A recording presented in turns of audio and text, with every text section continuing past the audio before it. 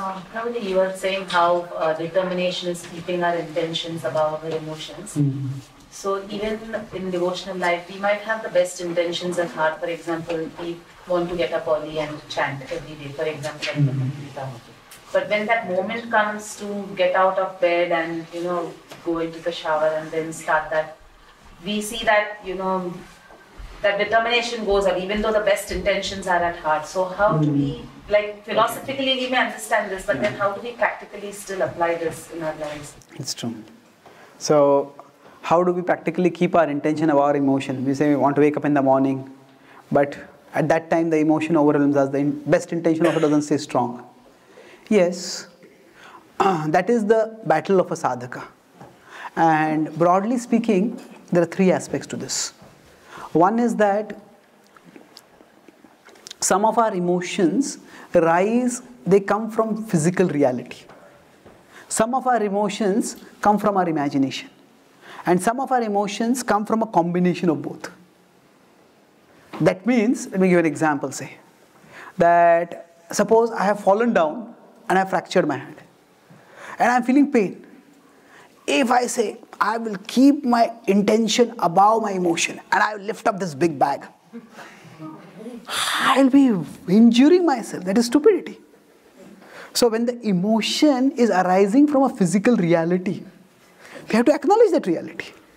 And then we may have to do some adjustment of our plan. So say, if I have planned, I am going to wake up early in the morning. And if I have slept very late, then physically waking up early may not be possible. So when I said we keep the intention above our emotion, I was not talking about the emotion that arises from the situation. If some emotion arises from the physical reality, then we have to acknowledge that. If I have a body that is very sensitive to cold, and then I want to go for Mangalarti, and somehow I don't have any warm clothes, I may go for Mangalarti one day, and then for next 1 month there will be amangal in my life. I'll be sick with cold. Now it is not that the Mangalarti is responsible for that. It is my foolishness that is responsible for that. So when some emotion is arising from a physical situation that is difficult, that is actually there, then that emotion cannot be simply neglected.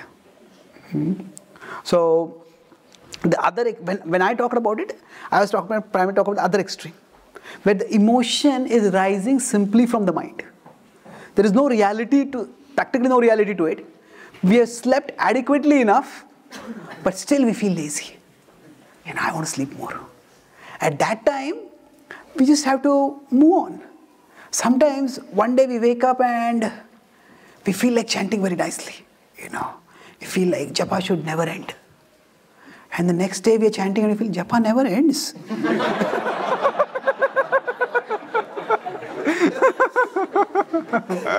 So, now in this case, there is no physical stimulus to this, no physical cause to this. This emotion is just rising from the mind. So when the emotion has no basis in physical reality, that means it's just a mood swing. And then that is the emotion that needs to be resisted. Most often, our emotions are neither of these two extremes. They don't arise only from the mind and they don't arise only from the body.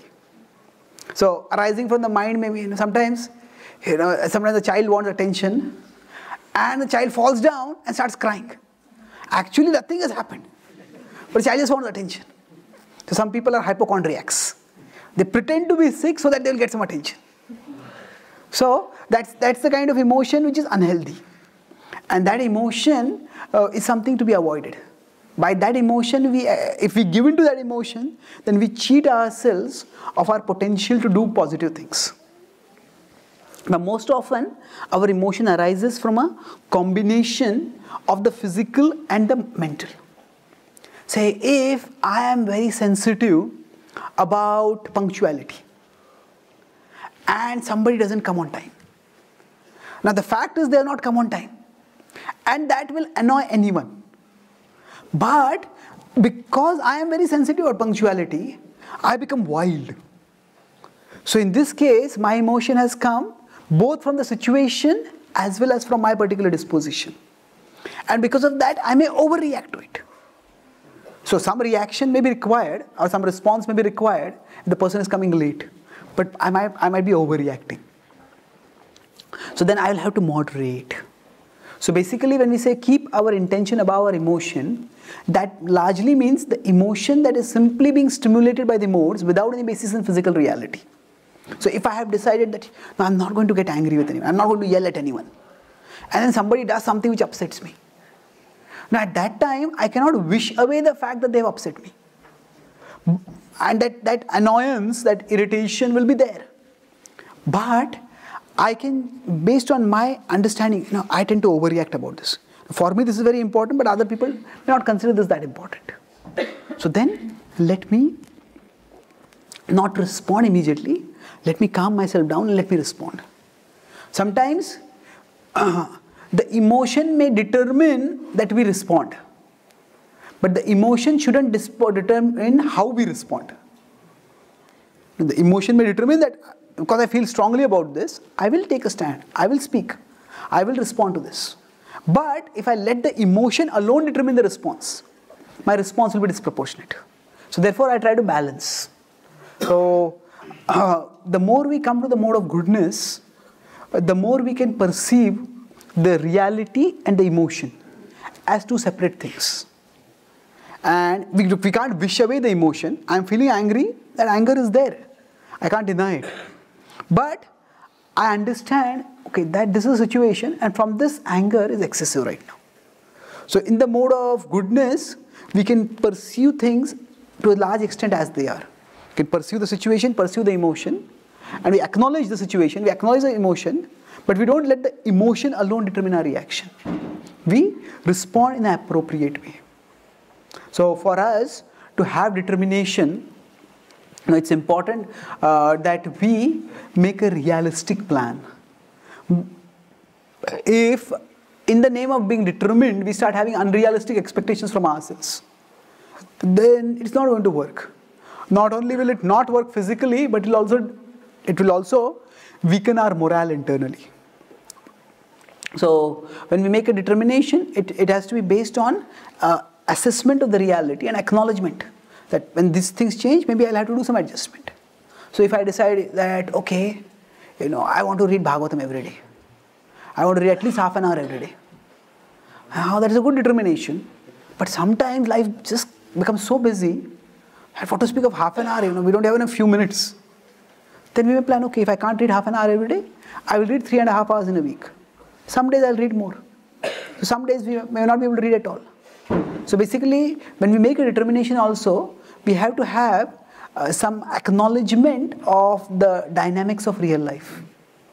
And then we adjust. Okay, how best can I execute this determination? So we don't have to consider determination in terms of like I have to follow this path. It's like when the Ganga wants to go to the ocean, there is a path.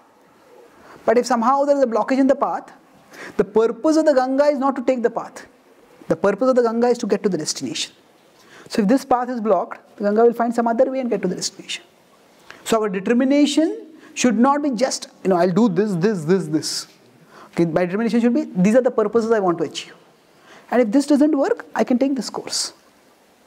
So determination should be to the purpose of flowing to the ocean, not necessarily to take a particular path to get to the ocean.